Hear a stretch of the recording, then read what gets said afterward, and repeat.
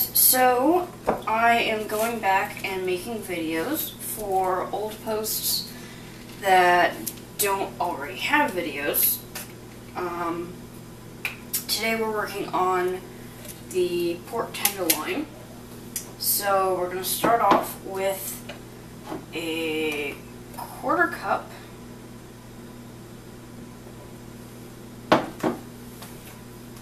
of vegetable or canola oil.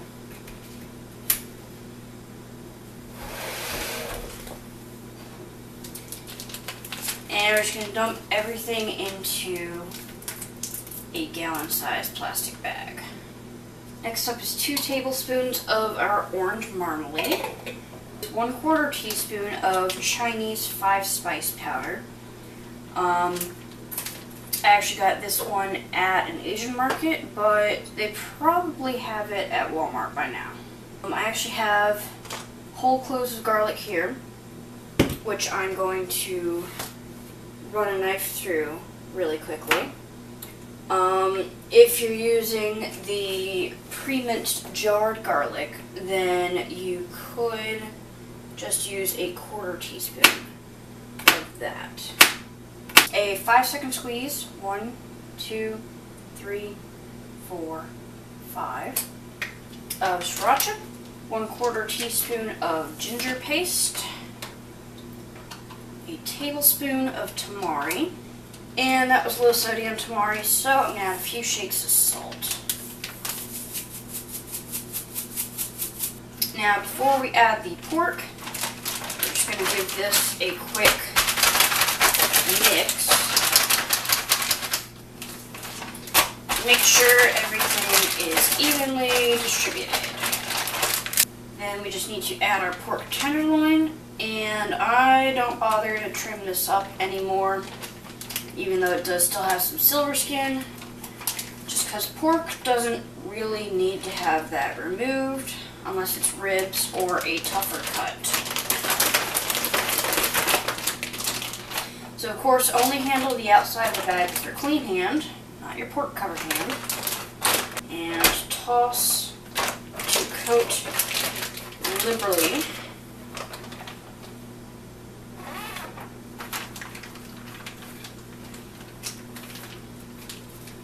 Squeeze out any extra air, and voila.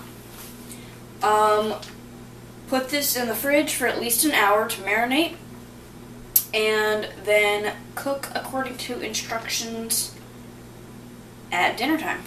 Okay, it is almost time for dinner, so we are going to pull our pork tenderloin out. I've made a nice little foil boat for it, and we want to try to make sure to get any garlic or orange rinds off, because those bits like to burn.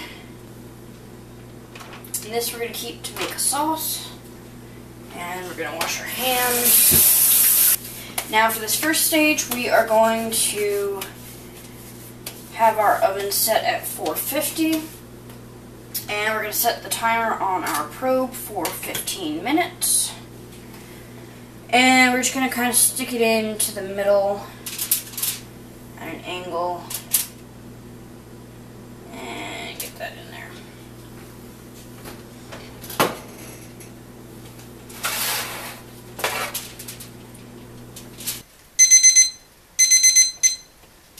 Okay, our 15 minutes is up, so we're going to switch from the timer to the temperature function for the alarm. And you want to set it to at least 145.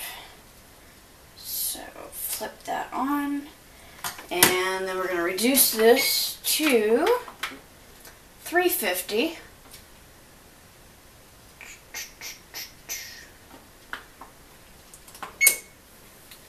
And there we go. Okay, we have about 20 degrees left on our pork tenderloin, so now is the perfect time to start the sauce. We're just going to take our marinade and put it through a handheld strainer to separate out any solids. So those chunks of garlic the orange rind from the marmalade, etc. And we do want to cook this a little bit more just because it has had raw pork in it. And we're going to set this to about 3.5 out of 10. It does have sugar in it, so we don't want to set it too high or else the sugar will burn and it'll, you know, actually ruin the pan. But we do want it high enough to get any of that raw pork grossness out of there. And also to reduce the total amount of liquid in the sauce so it thickens up. Okay.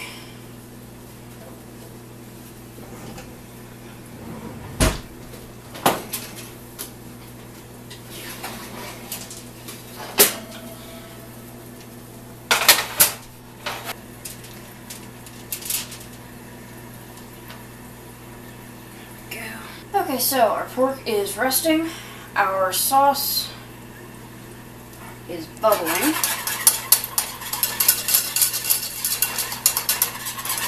and in a few minutes I will be able to slice this up and top it off with some sauce and enjoy. Okay, this should be ready. So first things first, pull the probe.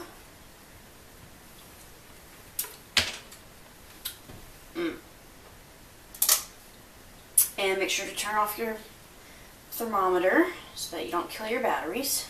Next, you want to angle your board to have better access.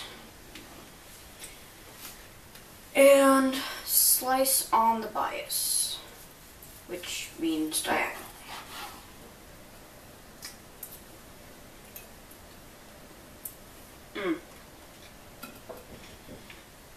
Yummy, yummy.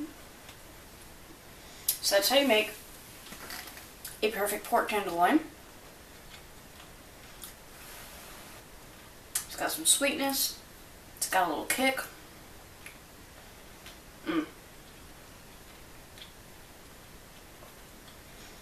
It's super tender. Enjoy your super easy weeknight dinner. Anyway, I will see you guys next time on the Deglutenizer.